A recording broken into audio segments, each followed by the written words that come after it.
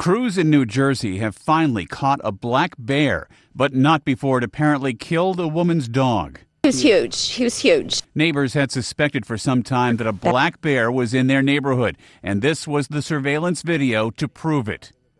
Finally, on Thursday, officers with guns drawn were able to track down the 400-pound bear. All it took was one shot from a fish and wildlife officer to knock the bear out, and then crews were able to take him away. He hasn't been aggressive. He's just been curious. He's been taking garbage. But the night before, this dog owner watched in horror as the black bear killed her 16-year-old dog, also named Bear. At that point when I saw him, he probably was in the bear's mouth. Before Marion could get outside, the bear and her bear were gone. I hope he didn't suffer too much. The black bear had become an area regular, seen in 3 towns over the past year. But now the bear has been caught and will be put down. State officials consider it a threat since it has killed a domestic pet. We're heartbroken. We really, really are. It's very sad. Ed Donahue, The Associated Press.